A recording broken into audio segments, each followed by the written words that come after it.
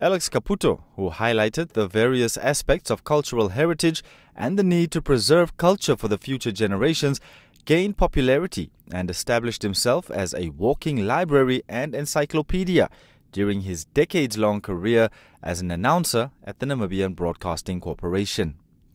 His knowledge in some aspects of Namibian history will be sorely missed by many.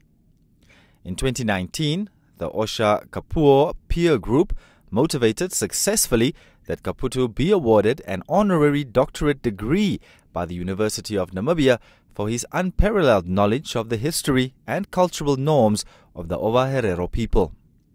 According to the OvaHerero peer group, the late Kaputu also had a deep appreciation for the cultural norms and customs of other Namibian communities. The group described the oral historian as an intergenerational bridge, passing on cultural knowledge from the past, present and future generations. Namibian historical literature, the peer group said, also benefited immensely from his rich reservoir of language fundamentals and accounts of significant historical events. Kaputu is cited in countless books telling Namibian stories, mainly in relation to culture and history.